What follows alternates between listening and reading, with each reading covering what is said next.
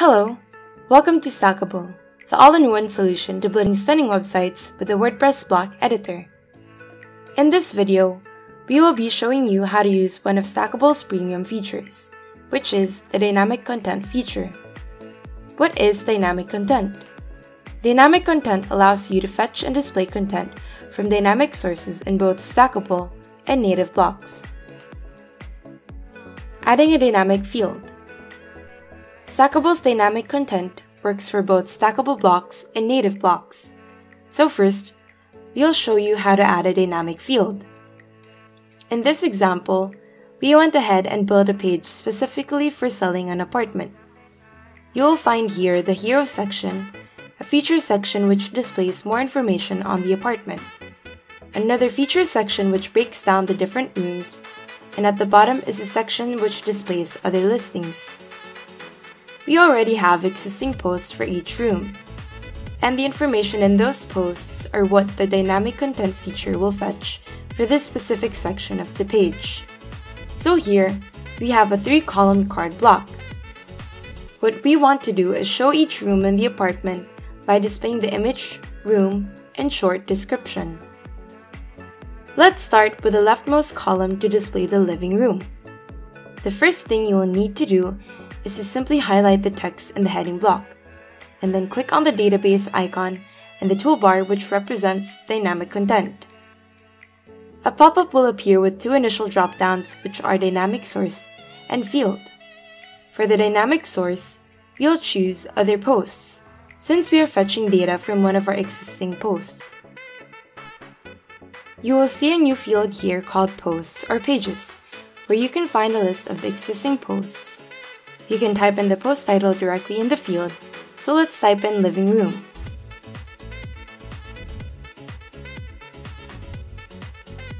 Afterwards, we just need to select this specific field. We have a lot of data of the posts that we can display, but right now, we want to show the post's title. Afterwards, just click Apply, and we will see that our new title is now fetched from the Living Room post. This means that if later on you decide to change the title of your post, it will automatically change in this page as well. You'll also notice that there's now a red underline on the text, which means the text comes from a dynamic source. Now let's do the same for the description.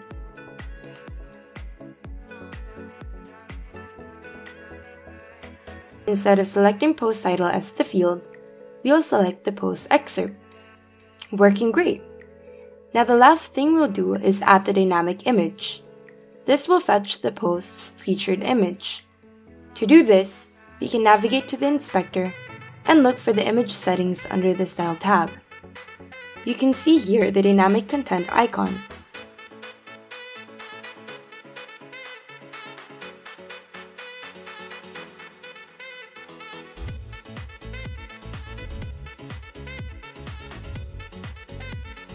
So to fetch the featured image, we need to scroll down in the Fields section to find Featured Image URL under Media.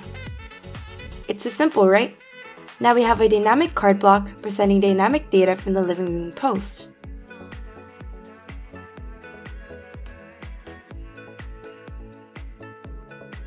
For the remaining two cards, we just need to follow the same steps while keeping in mind that we are fetching data from different posts. So for this one, we'll select the dining area for the Post or Pages field.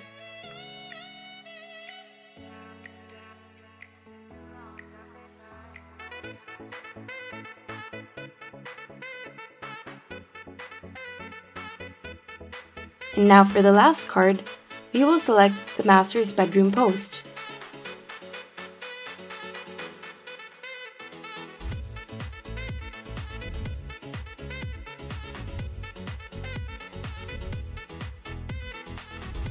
And in just a few minutes, we finished this dynamic section of our page. Selecting the latest post for your dynamic fields. Another one of the dynamic sources you can choose from is called Latest Post, which will also allow you to add dynamic content from your existing blog posts. Once you select Latest Post, another drop-down will appear wherein you can choose from which post you want. The nice thing about this option is the content will automatically update whenever you publish a new post.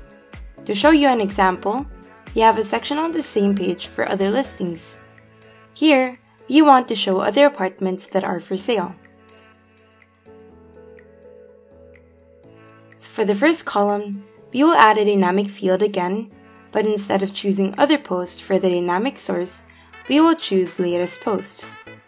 Afterwards, let's select first latest post, which means that it will fetch data from the last post that we published. So let's go ahead and fill up the data.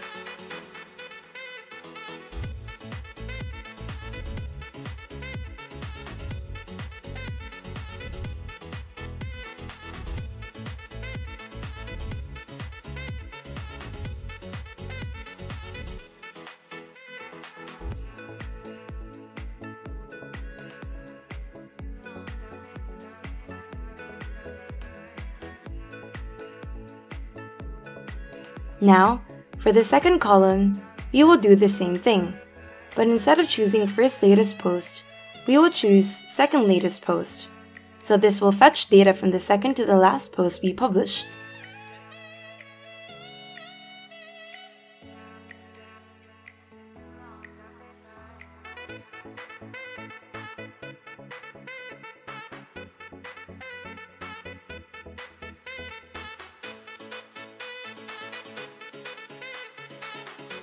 Now, if you navigate to our post section in the WordPress dashboard, we have here a post titled La Casa Apartments, which is saved as a draft.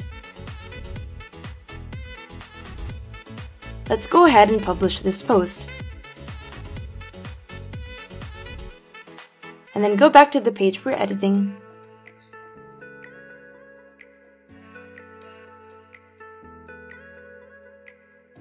And then refresh the page.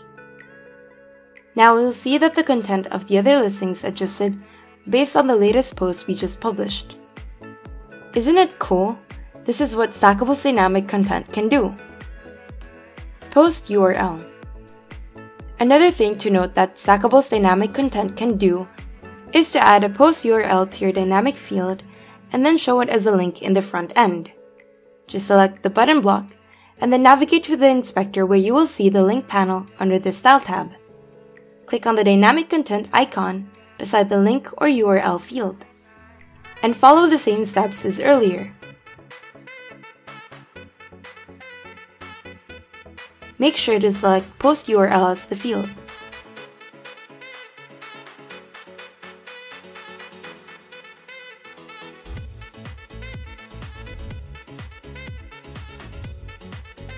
The dynamic content feature in Stackable is a very powerful feature and allows you to do so much more with your content.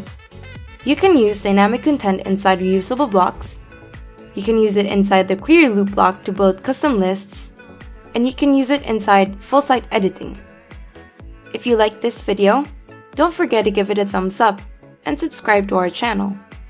If you need more information regarding Stackable, feel free to join our Facebook community or visit our website. We'll link them down below.